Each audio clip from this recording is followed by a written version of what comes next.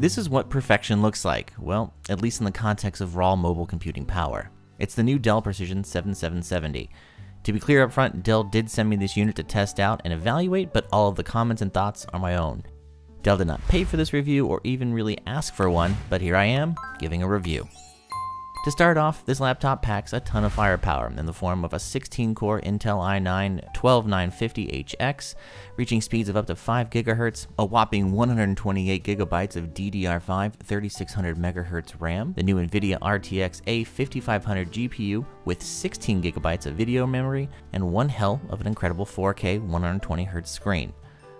My version also came with 4 TB of Gen 4 NVMe SSD with the ability to add 2 more M.2 drives, which I utilized because who doesn't like having more hard drive space.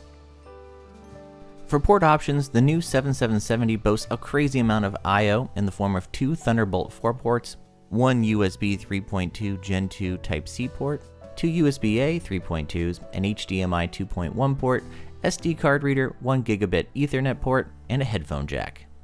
If you're looking for a laptop that's not going to require any dongles, this is definitely your best option, and another reason why it's been such a pleasure to use. Jumping over to Formfactor, this laptop isn't afraid to show its curves. It weighs in at 6.65 pounds, has a 17-inch screen, but what's remarkable about it is that it still fits in the same case as my Precision 5750, as well as my MacBook Air. So while it is larger than most laptops on the market, it's still quite travel-friendly and delivers the best performance I've ever seen in a mobile workstation.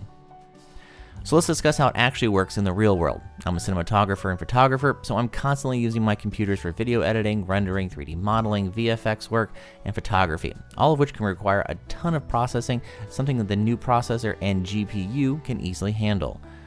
One of the most surprising things about the laptop that I've found is that it's as fast, if not faster, than my 18-month-old AMD Threadripper Pro workstation that boasts a 32-core processor, dual RTX 3090s, and 512 GB of RAM. It's so good, in fact, that because of its size, I can literally edit 8K full resolution footage with VFX on the go without having to bring it back to the office. This is something that even for my desktop workstation can be a taxing task to do. Moving over into benchmarks, this is where we begin to see the Precision 7770 really shine. I'll be comparing the results to a fully spec'd out Dell Precision 5760, as well as a fully spec'd out Apple MacBook Pro M1 Max. My first test was inside of Davinci Resolve, checking out render times.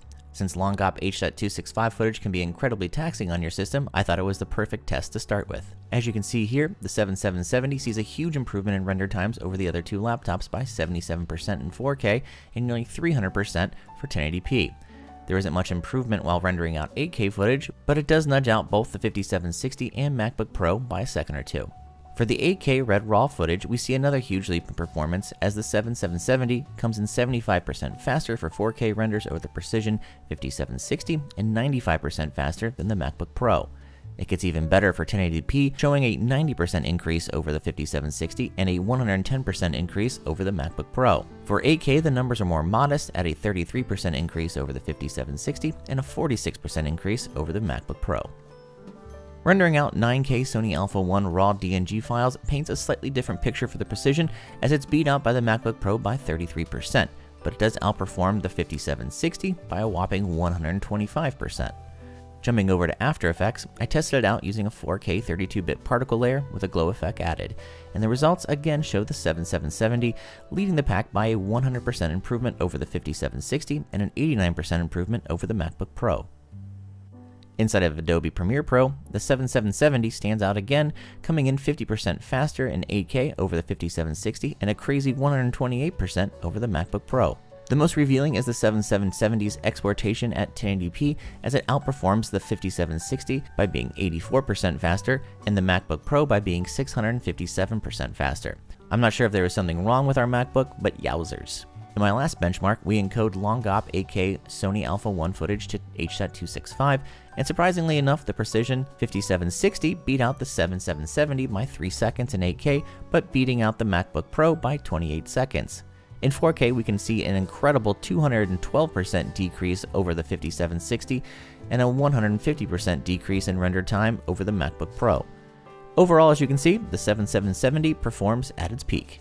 Dell definitely didn't hold back when they made this laptop.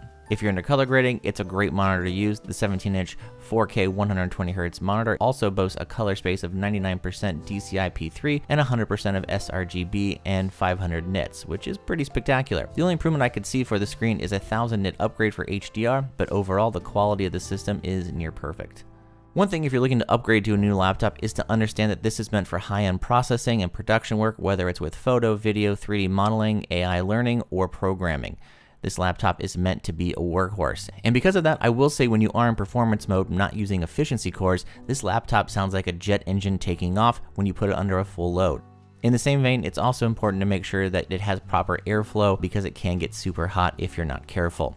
One of the reasons I love using it though is because it's pretty damn powerful both plugged in and on battery. If you're looking to do high-end performance mode off of AC power, you'll find you'll get anywhere from an hour to almost 90 minutes of pure performance when strictly using the battery. It's not a ton of time, but in the same instance, this laptop is meant to be plugged in to reach its full potential. That being said, if you get the 6-cell battery option, you can easily take this into the field and work in an efficiency mode with a reduction in performance, but the ability to work off of it for anywhere from 3 to 5 hours. In strictly efficiency mode, using efficiency cores only, you can potentially see battery life extended anywhere from 8 to 10 hours depending on how much you use it. One hidden feature, and it's not really that hidden because I've already mentioned it, is that the screen has a refresh rate of 120 Hz at 4K, which is pretty crazy as it's the only Dell laptop in their lineup that has it. So if you want to work hard and play hard, you can easily play 4K 120 Hz games like Call of Duty or Battlefield without any issues. I will say though that the GPU does get quite hot, topping out around 85 degrees Celsius, which is pretty toasty, but it performs beautifully and is incredible to have. Overall, my experience with the laptop has been a resoundingly positive experience. I did have an issue with the processor not switching from efficiency cores to performance cores, but that's likely because the unit I received was pre-configured. It was an easy fix in the BIOS, and now it purrs like a kitten. It's honestly quite hard to find any faults in this laptop. The only major difference between this laptop and others like it, like the Precision 5770 or even the 16-inch MacBook Pro, would be that it physically weighs about 1.9 pounds more, and that's really about it. Otherwise, in my opinion, this might be the most perfect laptop ever constructed to date for what it's capable of doing. It's ridiculously powerful. You can manually upgrade the components like the internal NVMe SSDs, RAM, and even the GPU. With all these incredible features though comes the price tag, which may be a shocker to some, clocking in at an eye-watering $8,200 MSRP for this configuration that I'm currently using. That being said, it's undoubtedly worth every penny for the performance that you get out of it, and I can see myself using this one for at least 4 to 5 more years, or until they come out with something that's even more powerful. But at this point, Dell, along with Intel and Nvidia, did one hell of a job putting this laptop together. I couldn't be happier. Now I'd love to hear from you. What do you think? Are workstation laptops still viable in today's world, or is it all about size and mobility now? If you have any questions about the unit or want to know more, just throw them down below in the comments, and I'll be happy to answer them. As always, please like, subscribe, ring that notification bell, and have an awesome day. Thanks for joining me.